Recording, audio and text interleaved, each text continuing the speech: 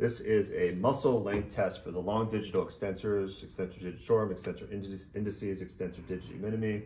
Our indicator joint for this measurement is going to be the wrist. So one, we need to elongate those muscles across all of the joints that they cross. Extensor digitorum crosses the elbow, so we'll extend the elbow.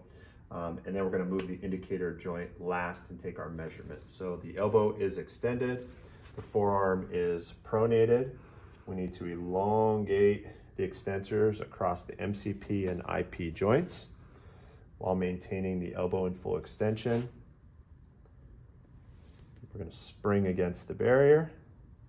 It should be a muscular springy end feel. Once we've established that barrier, then I can take my measurement.